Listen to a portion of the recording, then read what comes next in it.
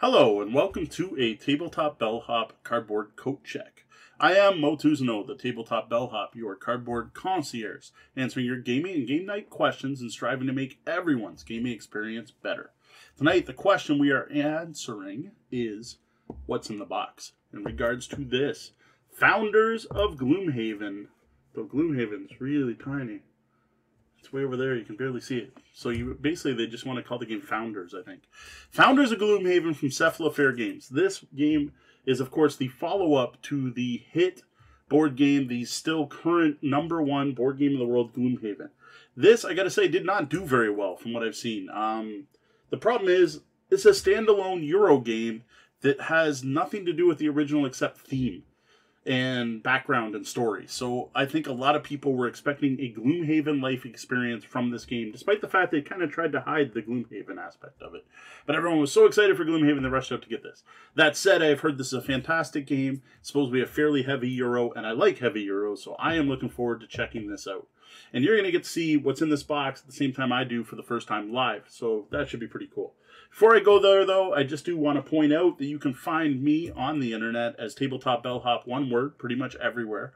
And our base of operations is the website, tabletopbellhop.com, where you can find all kinds of gaming content like unboxing videos like this, actual plays, and answers to your gaming and game night questions. See, we are trying to be a Dear Abby for gamers, answering questions from gamers from around the world. You can send questions to us by emailing us, questions@tabletopbellhop.com, or heading over to the website and clicking on Ask the Bellhop. Now, before I get started, just make sure you hit that subscribe button before I keep going, because I love to see our subscriber number going up, and we are trying to hit 1,000, because that will break the doors open on YouTube and get our content out to more and more people, and I would love that to happen by the end of this year. If you're on it and you already see 1,000, just send us a congratulations, and thank you all for subscribing. Enough about me. We're going to move on to this game. First thing I'm going to do is go through. I will show you the back of the box. You've got a very interesting, like you said, very much not Gloomhaven, the board game. We are going to go through this quick. It says, the city of Gloomhaven was not always a bustling hub of commerce and intrigue. Hundreds of years ago, so way before the board game, it was nothing but the ruins of a long-dead civilization. But as the human spread across the map, making a tenuous peace with the Valrath to the south, the Inox and Vermlings of the forest, and the Orchids and Quatrils across the ocean, plans were drawn forth to build a new town on the eastern shores. It was to be a symbol of the many races working in harmony. This is the story of that endeavor. There's a list of the components. I'm not going to go through that because you will get to see that once I open it up. It also notes, in Founders of Gloomhaven, players will lead a race of Gloomhaven residents in an effort to be the most influential contributor to the city's construction. Told you, it's a Euro game. Through card-based action selection, players will leverage their own resources and the resources of the other players to construct advanced resources and prestige buildings on a shared city board. How many times do they say resources there? Nice thing to see here is there is a video overview at gamingrules.com. Thumbs up, Paul. Alright, we're going to crack this open. I'm going to cut the shrink wrap off, and then I'm going to tip things down, and then we will crack this box open and show you what we get inside. Alright, here we have the very shiny, you can't actually tell that well in the video, but a very shiny box. Very drab artwork, to be honest, so it's very neat looking. You can see some of the main characters from Gloomhaven heading to the city here. I already showed you the back of the box. We're going to try to get this to slide open. Oh, it slid open pretty nicely. Right on top, we have a surprisingly thin rulebook. Not that it's too thin, but that's just thinner than I expected. Again, stop if you want. You can watch the video at Gaming Rules. We have an awesome full list of components. I gotta say, this already looks like Gloomhaven. It's got a very similar style with the headers and the images underneath. The artwork is, of course, the same style. Looks like the board's going to be two-sided. Got nice big text. I love the size of that font. That is fantastic. Love to see large font like that. I'm getting old. Some nice call-outs in different colors. We got lots of examples showing actual game components. It looks like we're going to have a whole bunch of cool-looking minis to look at. Meeple. Different zones on the board. Lots of text, but also lots of examples. Some nice headings, gameplay structure. Still going. Looks like we're going to have lots of tiles once we get a little deeper into the box. You know what? This is a little thicker than it felt. We're up to 15 pages so far. There we go. So we are at 16 pages. Not overwhelming, but not too short either. Then we have the solo play, which I know a lot of people are excited about nowadays. People are really into solo gaming right now. And a whole bunch more variants listed at the end of the book. And some reminders on the back. I didn't see any type of summary sheet, so I'm hoping there's something in the box. Then we get to our map, which based on what I saw earlier, wow, look how full this box is. Like that, to the brim. Like there is maybe a millimeter more space here. Holy cow, cardboard. I know people are a big fan of box inserts for Gloomhaven, the original game. I might want one for this. So first we're going to fold this out and show it off as best I can.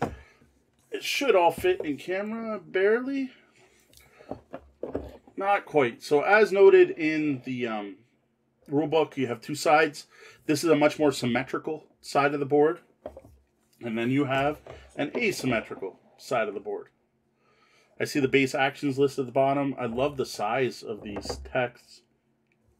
There is a grid on here that looks to be a little smaller than 1 inch. A few different terrain types. Nice thick board. Folds up nice. No complaints about the board.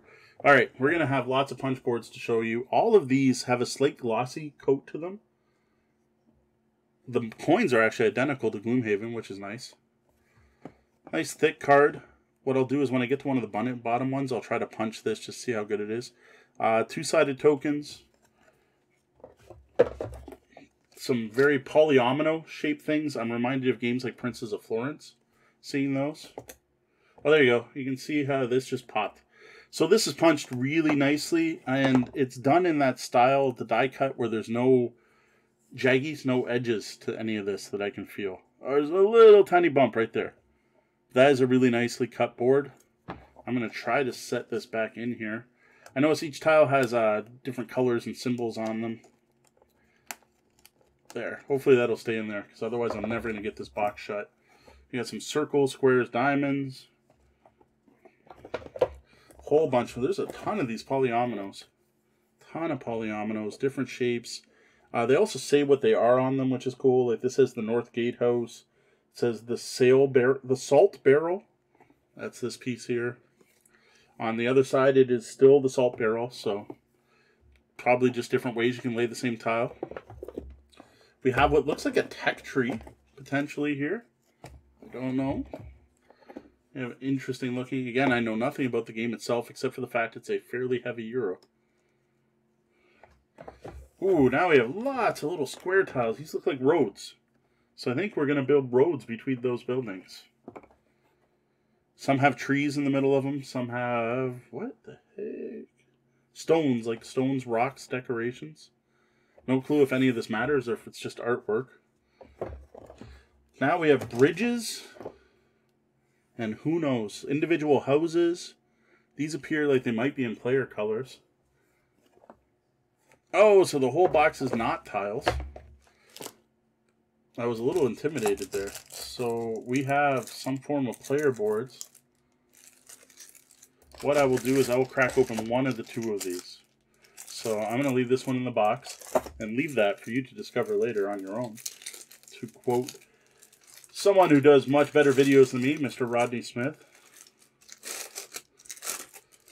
These are in resealable bags, but I'm probably not going to bother putting that back in there. So you have a player board that says Orchid. So again, these player boards are going to be based on the races. Oh, you know what? I'm going to have to open the other one because there's something different in the back of it. All right, fair enough. So we have the Orchid player board. It's got a story on the back. It's got all kinds of symbols.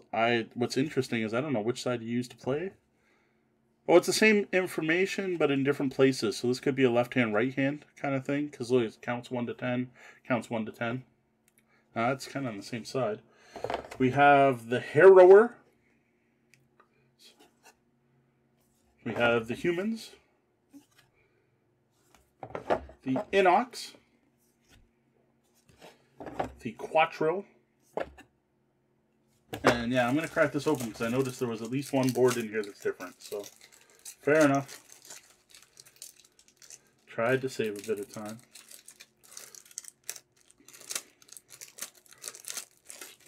Okay, I am failing miserably.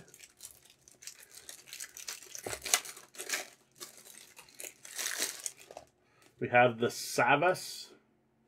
That was my first character I ever played in Gloomhaven. We have the Vermlings. We have the Volrath. And the Acer. I have no idea if these are asymmetric or not. I'll learn that when I read the rules. And here's what I want to show off is there's also this card, which has slots at the top for, it looks like, holding more cards. Who knows? We're going to toss all these aside and get to a bag and a half of components. We're going to put that aside just for a minute. Show off, we get baggies. Always a big fan. Thank you, Isaac and Cephalofair, for including baggies with your game. Always appreciate it when companies throw in baggies. We even have 2 different sizes. We have some small cards and some large cards. We're going to crack open the small cards quickly. Let's see, buy back. So the building guide. So that's what that was, a building guide. What I call the tech tree. And then on this side we have knowledge, metal, population, stone, crops, gems, wood, and livestock. Seems like a lot of things to keep track of there. Then we have, it looks like effects. It says immediate, end game. So these are cards that are going to come up and do something. Deliver a resource to 3 different prestige buildings and get 3 points for doing so. Build an advanced resource building in all 3 city sectors. End game would be own more buildings in a city section than any other player. So these are obviously goals for the players to try to achieve. We'll slip these back into that baggie quickly. And I say quickly because I'm guessing my editor is going to speed this up. And move on to a pack of cards. Oh, that's interesting. That looks like a city event from Gloomhaven. To the fact that I almost wonder if you can put that in Gloomhaven. But that is exactly what a city event for Gloomhaven looks like. Alright, that was the most difficult pack of cards I've ever had to open. So we have a whole bunch of cards that say city. And I gotta admit, they really look like Gloomhaven cards. Even the back even says rip up. So I am guessing these cards may actually get put into Gloomhaven, which could be really cool. I had no idea there was a crossover between the 2 games. But looking at these really look like crossover to Gloomhaven. I don't want to spoil much of that, so we're not going to read any of these. But there are city cards for Gloomhaven. I don't want to get too close. There's a spot to write in your city name on here, it looks like. So it looks like you may be able to play this to create your own version of the city for Gloomhaven. If that's true, that is really cool. And why did I not know this before? Because that is really neat. Alright, we have these cards, whatever that's supposed to be on the back, but front side, you got some really nice artwork. This is a recruit, a scholar. Not going to go through all of them, but nice looking cards. Now I will point out, these are slightly warped, and they came out of the package like that. They got a bit of a bend to them. That's a little disappointing. They're very thin cards. So quality could have been a bit better on those. Alright, next we have a bunch with this symbol on the back. Oh, no, we have 4 with that symbol on the back, and we're back to the other symbol. So these 4, this looks like some kind of summary card, because they're all the same. These all say income, recruit, so these are just more cards. Whatever that deck of cards is, same set of cards. Then we have some 2-sided cards. These look like different, I don't know, buildings that are in the game. So it shows off, it says the Ghost Fortress. Then on the back it's got information on the Ghost Fortress. And then it's got the North Gatehouse and information on the back. This could be every building in the game for all I know. You got the Archer's Garrison, which shows a tile. Yeah, these are all showing tiles. So these are all the specific tiles that we saw there on the top of the box. And that is it, except for wooden bits, which we'll get to next. First, though, I am going to take these cards and throw them in one of these plastic baggies so they don't just get lost in the box.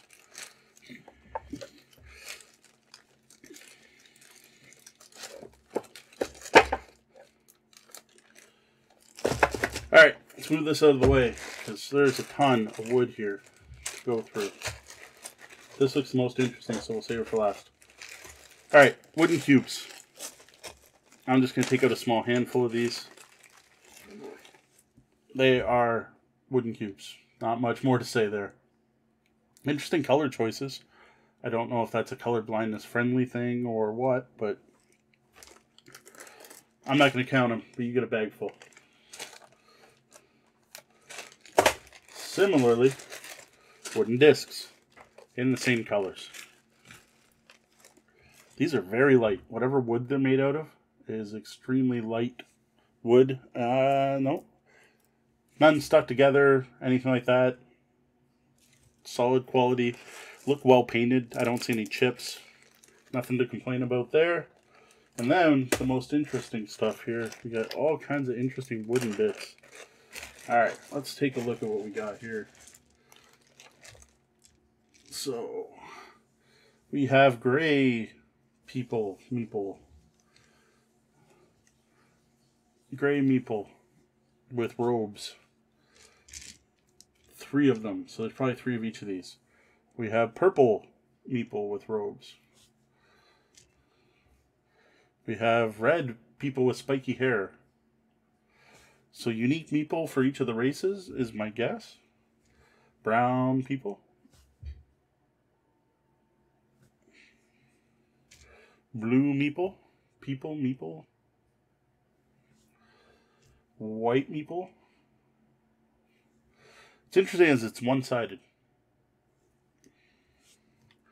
Orange meeple. That's a busy merson. Do I have all the colors yet? Nope. Green. Well, green are very unique looking. Green cultist looking meeple. Yellow meeple. Okay, we got, oh yeah, I got that red, I got purple, I got white. Alright, the other thing I am seeing in here that are not people, so there we go, there's all the people.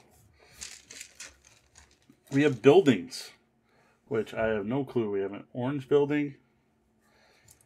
They're all unique. We have a purple building. A green building. A red, or like a mountain. Yellow. And black. And then finally, a big Gloomhaven shield. Again, all one-sided. All the meeples are one-sided. Fair enough. Looks interesting. I have no clue what these are for, what they're used for. It said card-based action selection, so I don't think it'll be worker placement, but who knows. And that's it. That is what you get in Founders. Better known as Founders of Gloomhaven.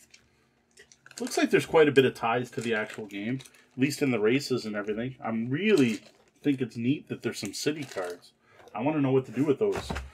Do we have to finish a game of this and then add that to our Gloomhaven game?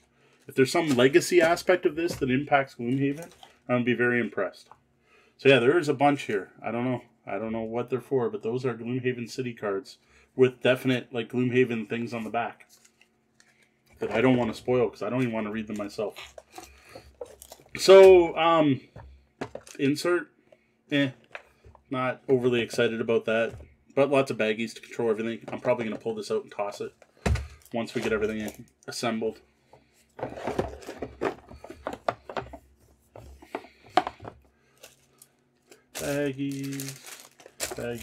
Baggies.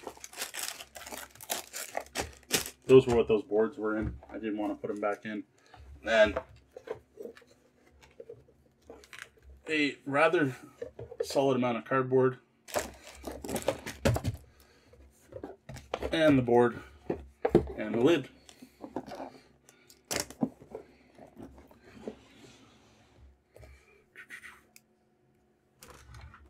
So, there you have Founders of Gloomhaven. Know how small the Gloomhaven is.